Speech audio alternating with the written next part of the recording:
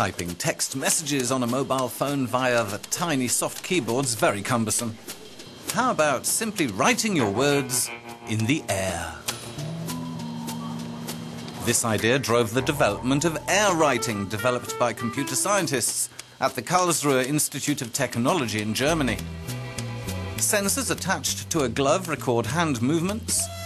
A computer system captures relevant signals and translates them into text, which can then create an email, text message, or any other type of mobile app. Our Airwriting glove fits on the back of the hand. It has motion sensors, accelerometers and angular rate sensors, technologies used in modern smartphones. And signals are just recorded and transmitted via Bluetooth, for example, in this case to a laptop.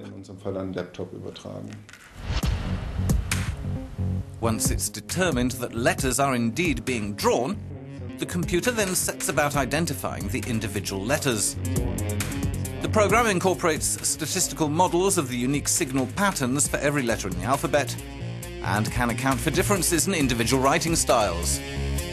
The inclusion of the motion signals in the glove is now technically relatively simple, but the main task for us has been to find a method of how to translate the signals into written letters.